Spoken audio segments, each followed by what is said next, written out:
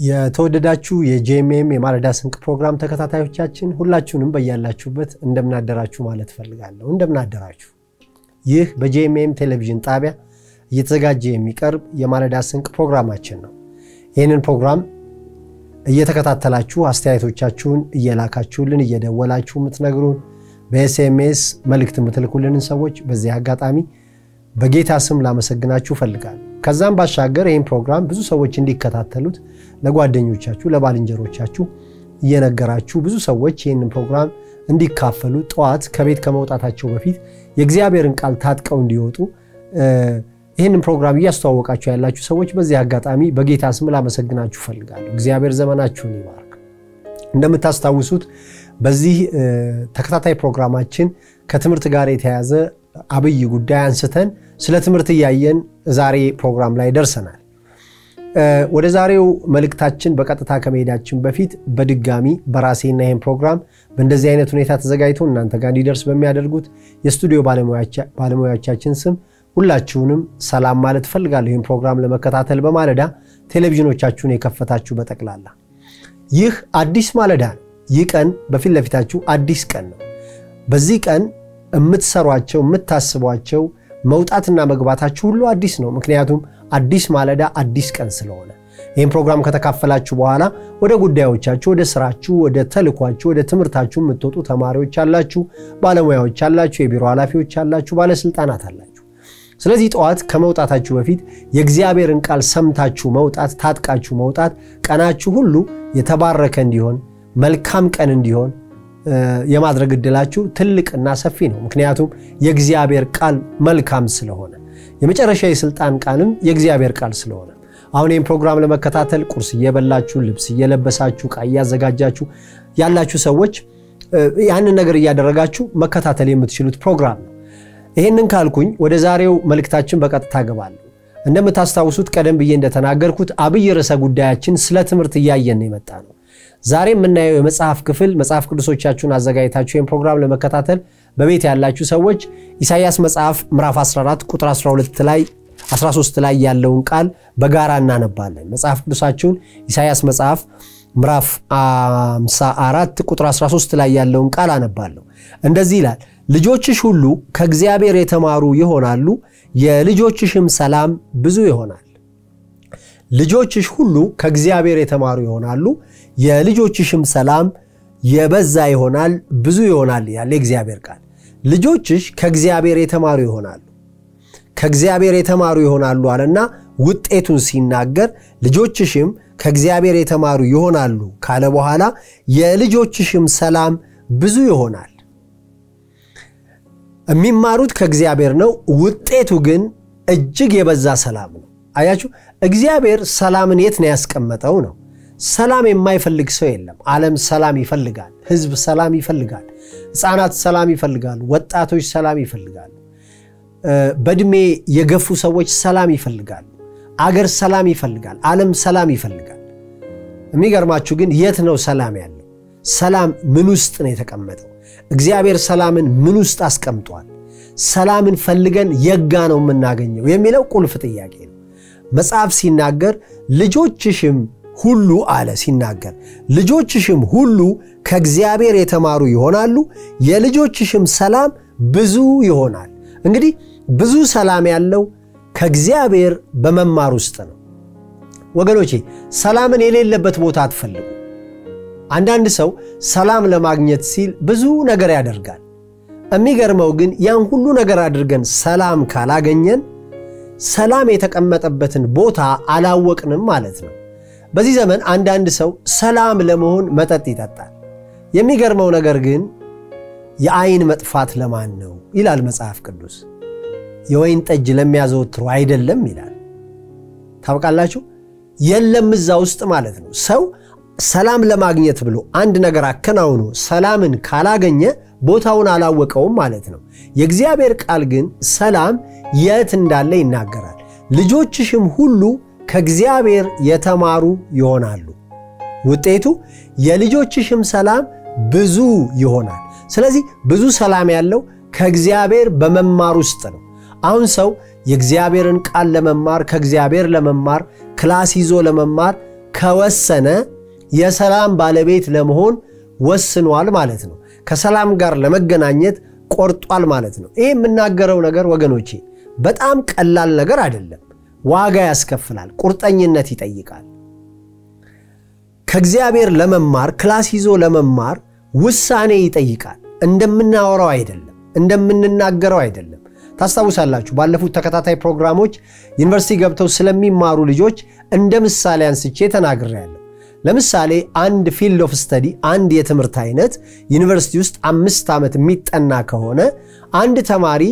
ያንን ሙያ ለመማር ያንን ፊልድ ለማጥናት ይገባና 5 ዓመት ይማራል 5 ዓመት ላይብረሪ ይገባል ለሊት ተነስቶ ያጠናል ሌክቸር ያዳምጣል መምህራን የሚሉትን ይሰማል የተሰጠውን አሳይመንት ይሰራል ተክቶ 5 ዓመት ይሰራል ከዛ በኋላስ የሚቀጥለውን 50 ዓመት ቀሎት ይኖራል በተመረቀበት ፊልድ ለምን 5ቱን ዓመት የሚገባውን ዋጋ ስለከፈለ ስለዚህ የሚቀጥለውን 50 60 70 ዓመት በዛ ሙያ የማንም ጥገኛ ሳይሆን እየሰራ አገሩን እየሰራ ማህበረሰቡን እየሰራ ራሱን እየሰራ ቤተሰቡን ከፍ ያረጋል ማለት ነው በቃ ይሄ ነው የትምህርት ሴክሬት የሚቀጥለውን 50 ዓመት ጥገኛ አይሆንም እንደዚህ አይነት ሰው ከሰው ገንዘብ ተቀባይ አይሆንም በድጋፍ አይኖርም በነጻነት ይኖራል በሰላም ይኖራል ወገኖቼ ልክ የእግዚአብሔር ቃል እንደዚህ ነው ልጆችሽ ከእግዚአብሔር የተማሩ ይሆናሉ ውጤታቸውስ ብዙ ሰላም የነሱ ይሆናል ልጆችሽ ሁሉ ከእግዚአብሔር የተማሩ ይሆናሉ የልጆችሽም ሰላም ብዙ ይሆናል ስለዚህ ብዙ ሰላም ውስጥ ለመግባት የተሳካ ህይወት ውስጥ ለመግባት ያለቀ ህይወት ውስጥ ለመግባት መልክ ያለው ህይወት ውስጥ ለመግባት ቁጭ ብሎ ከእግዚአብሔር መማር አይነተኛ ነገር ይሄ ቁርጠኝነት ይጠይቃል ይሄ ውሳኔ ይጠይቃል ይሄ ወገኖቼ ጨካኝነት ይጠይቃል መጽሐፍ ቅዱስ ስለ ጨካኝ ሰው ይናገራል በስራው ስለ ቀጠፈ ሰው ይናገራል አይታሃል ወይ እንደዚህ አይነት ሰው ብሎ መጽሐፈ ምሳሌ በስራው የቀጠፈ ሰው አይታል የጨከነ ሰው አይታል ይላል ባነበው ቃሉን ደስ ይለኛል ምን እንደሚል ታውቃላችሁ ምሳሌ መጽሐፍ በስራው የቀጠፈ የጨከነ ሰው አይታል አንድ ሰው በስራው ሲጨክን ወይም ሲቆርጥ የሚገባበትን ነገር የምሳሌ መጽሐፍ ይነግረናል የሚገርም ቃል ነው ላምበበው እንደዚህ ይላል ምሳሌ መጽሐፍ ምዕራፍ 22 የመጨረሻው ቁጥር 29 እንደዚህ ይላል በስራው የቀጠፈ ሰው አይታል ይላል እንግሊዘኛው የጨከነ ነው የሚለው አማርኛው በስራው የቀጠፈ ሰው አይታል በነገስታት ፊት ይቆማል በተዋረዱ ሰዎች ፊት አይቆምም አንድ ሰው በስራው ጨካኝ ሲሆን ባላማው ጨካኝ ሲሆን ለአደርገዋለሁ ባለው ጉዳይ ላይ ኮሚትመንቱ የቆረጠ ሲሆን ይሄ ሰውዬ ዴስቲኒው ይቀየራል በስራው የቀጠፈ ሰው አይታል የጨከነ ሰው አይታል የት ነው የምታገኘው አለ በነገስታት ፊት ይቆማል በተዋረዱ ሰዎች ፊት አይቆምም በጣም ጨካኝ ባላማው የጨከነ ሰው በስራው የቀጠፈ ሰው አይታል አለ የት ነው የሚገኘው በነገስታት ፊት በተዋረዱ ሰዎች ሰፈር አታገኘው አንድ ሰው በስራው ጨካኝ ሲሆን ባላማው ጨካኝ ሲሆን አረጋዋለሁ ባለው ነገር በቃ ሲቆርጥ በኋላ ከነገስታት ጋር ነው ከመኳንንት ጋር ነው የሚገኘው ለመማር ወገኖቼ የወሰነ ሰው የቀጠፈ ሰው የጨከነ ሰው እርግጠኛ ሆኜ ነግራችኋለሁ እጅግ ብዙ ሰላም የሱ ይሆናል የሰላም ባለቤት ይሆናል ወገኖቼ እምናረገውን ሁሉ ለማረግ ምናረገው ሰላም ለመሆን ነው ለምን እንበላለን ሰላም እኮ ለማግኘት ነው ለምን እንጠጣለን ለምን እንለብሳለን ለምን ገንዘብ እንፈልጋለን ለምን የተሻለ ሀገር እንፈልጋለን ለምን የተሻለ ቤት እንፈልጋለን የተሻለ ነገር ፍለጋ ነው አይደለም በየዴይ ኤንድ ናይት የምንሮጠው ማሰሪያው ምንድነው ሰላም ለመሆን ነው ዘና ለማለት ነው ፈታ ለማለት ነው ግን የሚገርመው ነገር እግዚአብሔር ቃል ይሄንን ሰላም ይሄን ፈታ ማለት ይሄን ነፃነት የታስቀመጠው ሲባል ትምህርት ውስጥ ልጆችሽም አለ ከእግዚአብሔር የተማሩ ይሆናሉ አለና የልጆችሽም ሰላም ብዙ ይሆናል ብዙ ሰላሙ ስለመግባት መማር ነው ወገኖቼ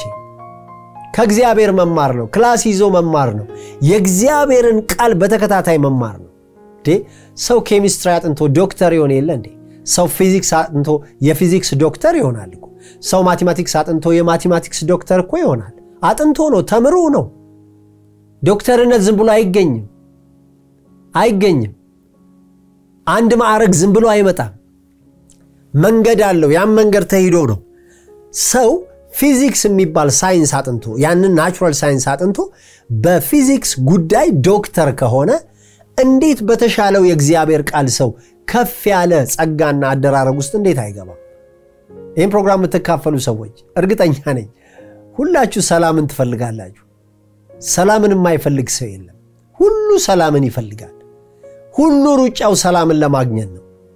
ሁሉ ሰው ሰላምን ለማግኘት ነው ሰላም ያለው በትምህርት ውስጥ ነው ሰላም ያለው በመማር ውስጥ ነው የእግዚአብሔርን ቃል ሰው ተምሮ ማለት ነው በምንም ተአምር አይወድቅም በምንም ተአምር ከሰላም ባውንደሪ ውጪ ወድቆ አታገኙትም ለዚህ ነው መጽሐፍ ሲናገር ልጆችሽም ከእግዚአብሔር የተማሩ ይሆናሉ የልጆችሽም ሰላም ብዙ ይሆናል ብዙ ሰላም ውስጥ ራሳችሁን ማግኘት ከፈለጋችሁ ብዙ ሰላም ወደናንተ እንዲመጣ በሰላም ኖራችሁ በሰላም ሩጫችሁን ለመጨረስ ከፈለጋችሁ ወገኖቼ መፍትሄው ተገኝቷል መድኃኒቱ ተገኝቷል ከእግዚአብሔር መማር ነው የእግዚአብሔርን ቃል መማር ነው ከኔ ተማሩ ነው ጌታ ያለው ከኔ ተማሩ ወገኖቼ ከእግዚአብሔር ሰው ተምሮ አይወድቅም ስለ ትምህርት ስናገር ስፔሲፊክ አድርጌ ልንገራችሁ አንዳንድ ጊዜ ሰዎች ባለፈው አንድ ፕሮግራም ላይ አንስቻለሁ ጉባኤ ይካፈላሉ ጉባኤ በመካፈል የመማር አቅም አለ ብሎ ማሰብ የተሳሳተ ነው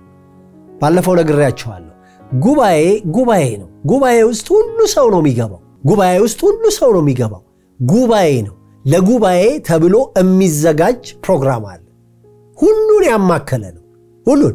ክላስ ግን እንደዛ አይደለም ትምህርት እንደዛ አይደለም ትምህርት ፕሮግሬሲቭ ነው ትምህርት ማንነትን ነው የሚሰራው ጉባኤ ውስጥ የሚገባ ሰው ምናልባት ጉባኤው ላይ ነብይ የሚያገለግል ከሆነ በነብይነት ጸጋ ይጠቀማል ለምሳሌ ጉባኤ ውስጥ ፓስተር የሚያገለግል ከሆነ በፓስተርነት ጸጋ ጉባኤ የገባ ሰው ይጠቀማል እዛ የሚካፈለው ጸጋ አለ የሚገርመው ግን ትምህርት ግን የሚማር ሰው እንደ ጉባኤ አይደለም ነገሱ ነው ነብዩ ነገሱ ነው ፓስተሩ ነገሱ ነው ሐዋርያው ነገሱ ነው በዛ ጸጋ የሚገለጠው ትምህርት ወደ ጸጋው ማንነት የሚያመጣ ነው ትምህርት ወደዛ ወደሚፈለገው ደረጃ የሚያሳድግ ነው መማር ወሳኝ ነው ወገኖቼ መማር ቁልፍ ጉዳይ ነው ወሳኝ ጉዳይ ነው ወገኖቼ ስትማሩ ሁሉ ጊዜ በመትማሩበት ጊዜ ወደ ተሻለ ሰላም ነው የምትሄዱት ወደ በለጠ ሰላም ነው የምትሄዱት ወገኖቼ ልጆችሽም ማለት ከእግዚአብሔር የተማሩ ይሆናሉ የልጆችሽም ሰላም ብዙ ይሆናል በቃ ወደ ብዙ ሰላም ለመምጣት ከእግዚአብሔር መማር ነው ወገኖቼ ወደ ብዙ ሰላም ለመምጣት ብዙ ሰላም ጥሩ ነው ሰላም በጣም አይነተኛ ነገር ሰላም ከሆነ ነው የምትሰሩት ሰላም ከሆነ ነው የምታስቡት ሰላም ከሆነ ነው የምትወጡት የምትገቡት ሰላም ከሆነ ነው ከተሻለ ቀን ጋር የምትገናኙት ሰላም ከሆነ ነው ያሰባችሁትን ማረግ የምትችሉት ግን በትምህርት ውስጥ ነው እስቲ አሁን ወቅቱ ጊዜው በዓለም አቀፍ ደረጃ ዓለም ስለ አንድ ነገር የሚያስብበት ነው አሁን በመድራችን ላይ የኮቪድ-19 ቫይረስ ጉዳይ በጣም አነጋጋሪ ሆኗል እስቲ ከዚህ ጋር አያይዤ እንዲገባችሁ ዛሬ ያነሳውትን ሐሳብ በግልጽ ልናገር እንዳትረሱ የተነሳንበት የመጽሐፍ ክፍል ልጆችሽ ሁሉ ከእግዚአብሔር የተማሩ ይሆናሉ የልጆችሽም ሰላም ብዙ ይሆናል አሁን ዓለም ለምንድነው ሁሉም ስለዚህ ጉዳይ የሚያወራው በቃ ሰላምን ያናጋ ጉዳይ ነው በሰላም ተቀምጦ የነበረን ዓለም ያወከ ጉዳይ ነው አሁን እኮ ምንም አይደለም የሚሆነው ሰላማችን ነው የተናጋው የአገሮች ሰላም ተናጋ የህዝብ ሰላም ተናጋ ዓለም ከጫፍ ጫፍ ሰላሟ ደፈረሰ አሁን ሰላም የመደፍረሱ ምልክት ሁሉም ሰላሙን ስላደፈረሰው ኬዝ እያወራ ነው ኦኬ የእግዚአብሔር ቃል ምን አለ ልጆችሽም ሁሉ ከእግዚአብሔር የተማሩ ይሆናሉ አለና የልጆችሽም ሰላም ብዙ ይሆናል ስለዚህ አሁን ሰው ዓለም ሰላሙን ለማስመለስ ወደ ምን መምጣት አለበት ወደ እግዚአብሔር ትምህርት ነው የእግዚአብሔር ቃል ወደሚለው ነው ሰላም ወደ ተቀመጠበት ስፍራ ሰው አሁን አቴንሽኑን ማምጣት አለበት ሰው መጸለይ አለበት ሰው መጽሐፍ ማንበብ አለበት ሰው ቁጭ ብሎ የእግዚአብሔርን ቃል መማር አለበት ምክንያቱም ሰላም የተቀመጠበትን ቦታ እየጠቆምኳችሁ ነው ሰላማችሁ የተናጋ ሰዎች በዚህ ጉዳይ አይምሮአችሁ የተያዘ ሰዎች መፍትሄው ተገኝቷል ሰላማችሁን ያናጋውን ነገር በቀላሉ ለመለያየት ቁጭ ብሎ የእግዚአብሔርን ቃል መስማት ነው ማዳመጥ ነው እግዚአብሔር ይመስገን በብዙ ሚዲያ አሁን የእግዚአብሔር ቃል እየተነገረ ነው ከፍታችሁ ትምህርት የሚሰጥበትን ጣቢያ በደንብ ማዳመጥ አለባችሁ አሁን ትምህርት ነው የሚያስፈልጋችሁ ሌላ ነገር አይደለም ከየትኛውም አገልግሎት አሁን ቁልፉ የትምህርት አገልግሎት ነው እኔ ልንገራችሁ ሌሎችን አገልግሎቶች የመቃወም ሳይሆን ሰላማችን የተናጋው ዓለም ሰላሟ ተናግቷል አሁን የሰላም መናጋት ይታያል ስለዚህ ምንድነው መፍትሄው ልጆችሽ ሁሉ ከእግዚአብሔር የተማሩ ይሆናሉ አለና የልጆችሽም ሰላም ብዙ ይሆናል ስለዚህ አሁን ሰው መማር ነው ያለበት የእግዚአብሔርን ቃል መማር ነው ያለበት የእግዚአብሔርን አቋም ማወቅ ነው ያለበት የእግዚአብሔር አቋም በእግዚአብሔር ቃል ትምህርት ውስጥ ነው ያለው አሁን እግዚአብሔር እኛ ሰላማችን በተናጋበት ጉዳይ አቋም አለው እግዚአብሔር ታውቃላችሁ አይቀያየርም ኢየሱስ ክርስቶስ አለ የዕብራውያን መጽሐፍ ጸሐፊ ምዕራፍ 13 ዕብራውያን ቁጥር 8 ላይ ኢየሱስ ክርስቶስ ትላንትናም ዛሬም እስከ ለዘላለም ያው ነው አለ ስለዚህ እግዚአብሔር አይቀያየርም አቋሙ አይለዋወጥም በዓለም ላይ ምንም ነገር ስለተፈጠረ እግዚአብሔር አቋሙ አይለዋወጥም አንድ ጊዜ በቃሉ አስቀምጧል ከየት ወዴት እንደሚኬድ እግዚአብሔር ቃሉ ላይ መጽሐፉ ላይ አቋሙን ገልጿል አሁን እግዚአብሔር ያቋም ለውጥ አያረግም ስለዚህ እግዚአብሔር ምንድነው አቋሙ አሁን በሚባለው እግዚአብሔር ምንድነው የሚያስበው አይባልም እግዚአብሔር አሁን ዓለም በእንደዚህ አይነት ሁኔታ ተይዛለች እስቲ እግዚአብሔር ይጠየቅ አይባልም እግዚአብሔር የጥንቆላ አገልግሎት አይሰጥም እግዚአብሔር አስማተኛ አይደለም እግዚአብሔር ብድግ ይያለ እንደ ባለዛር ቤት የሚናገር አምላክ አይደለም በልጁ በክርስቶስ ኢየሱስ ተናግሮ ጨርሷል ስራውን ሰርቶ ጨርሷል አቋሙን ግልጽ አድርጓል በበሽታ ጉዳይ ላይ እግዚአብሔር አቋሙን ግልጽ አድርጓል በኃጢያት ጉዳይ እግዚአብሔር አቋሙን ግልጽ አድርጓል በርግማን ጉዳይ እግዚአብሔር አቋሙን ግልጽ አድርጓል ታውቃላችሁ በመስቀል ጠርቆ ባስወገዳቸው ጉዳዮች ላይ አቋሙን ግልጽ አድርጓል በክርስቶስ ኢየሱስ በሰራው ስራ ስለዚህ ሰው አሁን ያንን መማር ነው ያለበት ለዚህ ነው መጽሐፍ ሲናገር ልጆችሽ ሁሉ ከእግዚአብሔር የተማሩ ይሆናሉ ከተማሩ በኋላስ የልጆችሽም ሰላም ብዙ ይሆናል አሁን ሰላም የምትፈልጉ ሰዎች የምስራች ነግራችኋለሁ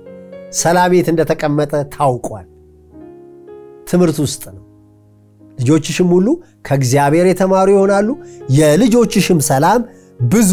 ይሆናል የበዛ ሰላም ውስጥ መግባት ትችላላችሁ እጅግ የበዛ ሰላም ውስጥ ራሳችሁን ማግኘት ትችላላችሁ በምን በትምህርት እንዴ ወገኖቼ መማር ነው እንዴ አይታችኋል አሁን ቅድም ስላነሳውት ቫይረስ ጉዳይ የእጅ አስተጣጠብ ትምህርት ተሰጥቷል ራስን የመጠበቅ ትምህርት ተሰጥቷል እየተሰጠ ነው ስለዚህ ይሄ ቫይረስ በአካላዊ ንክኪ በመተንፈስ ከሚተላለፍበት ከየትኛው አደጋ ለመዳን የተሰጠውን ትምህርት አፕላይ ማድረግ ብቻ ነው የሚጠበቀው በቃ ሰው የተጠበቀ ይሆናል ትምህርት ነው እኔ ግን ዛሬ ያነሳሁት ጉዳይ አካላዊ አይደለም ከሰላም ጋር የተያዘ ነው ሰላም አካላዊ ሳይሆን ከውስጥ የሚጀምር መረጋጋት ነው ሰላም ውስጥ ያለ በቃ እርግጠኛ ሆኖ የመኖር አቅም ነው ይገርማችኋል በትምህርት ውስጥ ነው ያለው ስለዚህ መጽሐፍ ሲነግረን ልጆችሽም ሁሉ ከእግዚአብሔር የተማሩ ይሆናሉ የልጆችሽም ሰላም ብዙ ይሆናል እኔ እውነቱን ልንገራችሁ ሰሞኑን ቁጭ ብሎ የእግዚአብሔርን ቃል የሚማር ሰው ሰላሙ እየበዛ ይመጣል ለምን እግዚአብሔር ቃል ትምህርት ውስጥ ነው ሰላም ያለው እግዚአብሔር ትምህርት ውስጥ ነው ሰላም ያለው ሰላምን ሌላ ቦታ አትፈልጉት ሰላምን የሆነ ነገር በማረግ ለማምጣት አትሞክሩ እንዴ ወገኖቼ ሰላምን አይደል እንደ የፈለጋችሁት ሰላማችሁን ማስጠበቅ አይደል የፈለጋችሁት መማር ብቻ ነው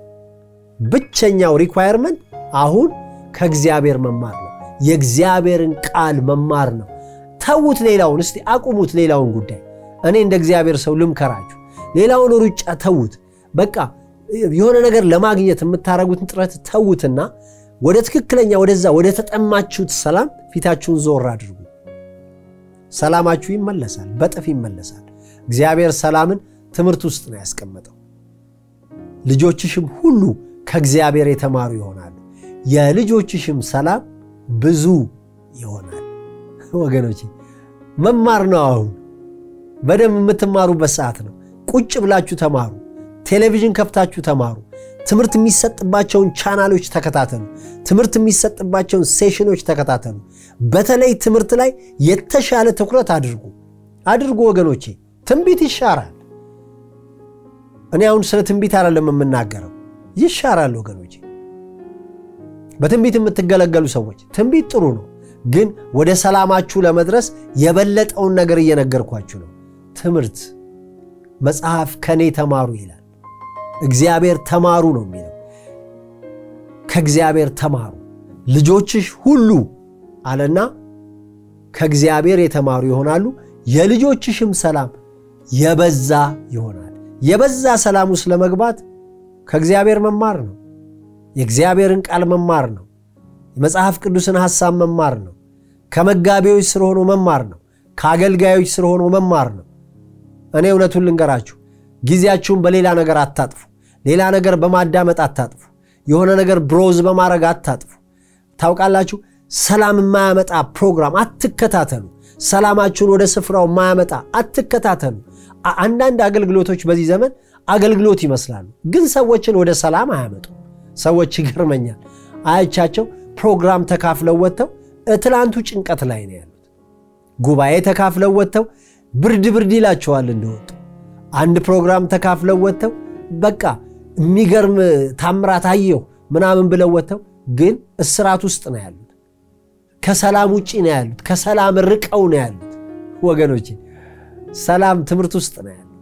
የእግዚአብሔርን ቃል በመማር ነው ያለው ሌሎችን ጸጋዎች እያግፋፉ አይደለም ጸጋ አይበላለጥም በትንቢት ሰው ያገለግላል በፈውስ ሰው ያገለግላል ታውቃላችሁ በተለያየ ጸጋ ሰው ያገለግላል ግን እኔ የምነግራችሁ ዛሬ ስለ ትምህርት ነው የትምህርት ጉዳይ ወሳኝ ነው ታውቃላችሁ ጌታ ኢየሱስ ክርስቶስ ወደ ደላይ ወጣ ምርኮ ማረከ ለሰው ልጆችም ስጦታዎችን ሰጠ ካለ በኋላ ከነዛ መካከል አንዱ አስተማሪዎች ናቸው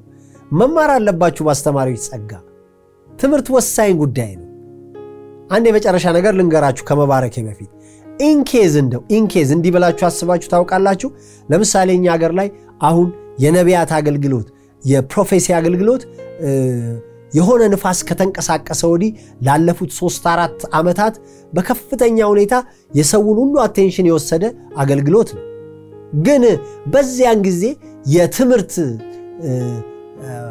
ንፋስ ተነስቶ ቢሆን ዛሬ ሰው ሁሉ ተማሪ ነበር የሚሆነው የትምህርት ጸጋ በጣም ሪቫይቭ አድርጎ ቢሆን ኖሮ ዛሬ ሰው ሁሉ ተማሪ ነበር የሚሆነው ያጋጣሚ ጉዳይ ነው ወገኖቼ እኔ ነግራችኋለሁ ሰላምን የምትፈልጉ ሰዎች ተማሩ ልጆችሽም ከእግዚአብሔር የተማሩ ይሆናሉ የልጆችሽም ሰላም ብዙ ይሆናል ይላል በጌታ በኢየሱስ ስም አሁን ባርካችኋለሁ ዘመናችሁ የትምህርት ይሁን መንገዳችሁ የትምህርት ይሁን ቀሪ ዘመናችሁ የትምህርት ይሁንላችሁ እግዚአብሔር የምትማሩበት ዘመን ያድርግላችሁ ትማሩ ዘንድ እግዚአብሔር መድረኩን ያመቻችላችሁ አስተምሮ የሚያሳድግ እንደ ክርስቶስ ኢየሱስ ብርቱ በጎ ወታደር እምትሆኑበትን አቅጣጫ የሚያስይዝ መምህር እግዚአብሔር ይስጣችሁ የሚያስተምር መጋቢ ይስጣችሁ የሚያስተምር አገልጋይ ይስጣችሁ የሚያሳድግ አባት እግዚአብሔር ይስጣችሁ በትምህርት የሚያንጽ ሰላማችሁን ወደ ቦታው የሚመልስ አገልጋይ እግዚአብሔር ይመድብላችሁ መንፈስ ቅዱስ ራሱ ያስተምራችኋል የተባለ መንፈስ ቅዱስ በጌታ በኢየሱስ ስም መንገዱን ያሳያችሁ አይናችሁ ይከፈት የልዑልን ራእይ ማየት ይሁንላችሁ በናዝሬቱ በጌታ በኢየሱስ ስም ይህ ዘመን ለእናንተ ከእግዚአብሔር የምትማሩበት ዘመን ይሁን እግዚአብሔር ራሱ ያስተምራችሁ በጌታ በኢየሱስ ክርስቶስ ስም ተምራችሁ የምትቀየሩበት ዘመን ይሁን የምትማሩት ትምህርት የሚፈለገውን ስብዕና ይስጣችሁ በትምህርት ቅርጻችሁ ይስተካከል በትምህርት ስብዕናችሁ ይሰራ የውስጥ ማንነታችሁ በኢየሱስ ስም በትምህርት የታነጸ ይሁን በጌታ በኢየሱስ ስም እናንተ ማለት በትምህርት ተገንብታችሁ የመጣችሁ ሁኑ በጌታ በኢየሱስ ስም ዕውቀትን በማግኘት የሚታደሰውን አዲሱን ሰው ለብሳችሁታል እንደሚል መጽሐፍ በጌታ በኢየሱስ ስም ዕውቀት ገንዘባችሁ ይሁን ዕውቀት ያንገታችሁ ጌጥ ይሁን ዕውቀት አምባራችሁ ይሁን በናዝሬቱ በጌታ በኢየሱስ ስም መልካም ትምህርትን ሰጣችኋለሁ ያለ ጌታ ትምህርት ይስጣችሁ በትምህርት የበለጸጋችሁ ሁኑ የናንተ ማንነት የናንተ ስርና መሰረት በኢየሱስ ስም በትምህርት የጸና ይሁን ማንኛውም ነገራችሁ መሰረቱ ትምህርት ይሁን በጌታ በኢየሱስ ክርስቶስ ስም ተምራችሁ ወደ ከፍታ ነው ተምራችሁ ወደ ብልጽግና ነው ተምራችሁ ወደ ጤንነት ነው ተምራችሁ ወደ ትክክለኛው ስብዕና ነው ተምራችሁ ወደሚፈለገው ማዕረግ ከፍ በሉ ተምራችሁ ወደሚፈለገው ጽድቅ እግዚአብሔር ብድግ ያርጋችሁ በጌታ በኢየሱስ ክርስቶስ ስም ከትምህርት ያልሆነ ነገር አይሁንባችሁ ትምህርት የሌለው ነገር አይፈጸምባችሁ ስርና መሰረት የሌለው ነገር በእናንተ ሕይወት ኤክሰርሳይዝ አይደረግ በምንም ጸጋ አገልግሉ መሰረቱ ትምህርት ይሁን በምንም ነገር ተገለጡ መሰረቱ ትምህርት ይሁን ልጆችሽ ሁሉ ከእግዚአብሔር የተማሩ ይሆናሉ የልጆችሽም ሰላም ብዙ ይሆናል ተብሎ ተጽፏልና እንደ ቃሉ ይሁን ሕይወታችሁ በጌታ በኢየሱስ ስም ሰላማችሁ ትምህርት ላይ ቤዝ ያደረገ ይሁን በምንም ጉዳይ የምታገኙት ሰላም በምንም ጉዳይ እናንተ ጋር ሰላም ሆኖ እጃችሁ የሚገባ ነገር መሰረቱ ትምህርት ይሁን እግዚአብሔር ያስተምራችሁ እግዚአብሔር ይጠንቀቅላችሁ እግዚአብሔር ፊቱን ያብራላችሁ እግዚአብሔር ይራራላችሁ እግዚአብሔር ቁርባናችሁን ይቀበል እግዚአብሔር ልመናችሁን ይስማ ይሄ ዘመን ለእናንተ የረፍት ዘመን ይሁን ይሄን ፕሮግራም የምትካፈሉ ሰዎች እኔ እንደ እግዚአብሔር ካህን ባርካችኋለሁ መቅሰፍት ወደ ቤታችሁ አይግባ ይልቁን ሰላማችሁን የሚያስመልስ የእግዚአብሔር ትምህርት እንደ ወንዝ ቤታችሁ ድረስ ይምጣ በናዝሬቱ በጌታ በኢየሱስ ክርስቶስ ስም ከቃሉ ጋር አንጽቶ እንዲቀድሳት ብሎ ስለ ቤተ ክርስቲያን እንደተነገረ በጌታ በኢየሱስ ስም በቃሉ ያንጻችሁ በትምህርቱ ከፍ ያርጋችሁ የናንተ ከፍታ የእግዚአብሔር ቃል ይሁን የናንተ ከፍታ የእግዚአብሔር ቃል ዕውቀት ይሁን የናንተ ወደ ማዕረግ መምጣት የእግዚአብሔር ቃል ትምህርት ይሁን ሲፈተሽ ተምራችሁ እንደመጣችሁ ይረጋገጥ ስርና መሰረታችሁ የእግዚአብሔር ትምህርት ይሁን እኔ ቃሉ ከሚነገርበት ከዚህ ጄኤምኤም ጣቢያ በጌታ በኢየሱስ ስም ብዬ ባርካችኋለሁ ውጡና ተከናወኑ ቀናችሁ ይባረክ የዛሬ ቀናችሁ በሰማችሁት ቃል የተያዘ ይሁን ወጣችሁ ተከናወኑ በኢየሱስ ስም አሜን የፕሮግራማችን ተከታታዮች የዛሬውን የማለዳ ስንቅ ቃል እዚህ ላይ አጠናቀናል ነገ ተመልሰን ማለዳ በሌላ የማለዳ ስንቅ ቃል እንገናኛለን እንዳትረሱ ልጆችሽም ሁሉ ከእግዚአብሔር የተማሩ ይሆናሉ የልጆችሽም ሰላም ብዙ ይሆናል ቀናችሁ በዚህ ቃል የተባረከ ይሁን ውጡና ተከናወኑ በኢየሱስ ስም አሜን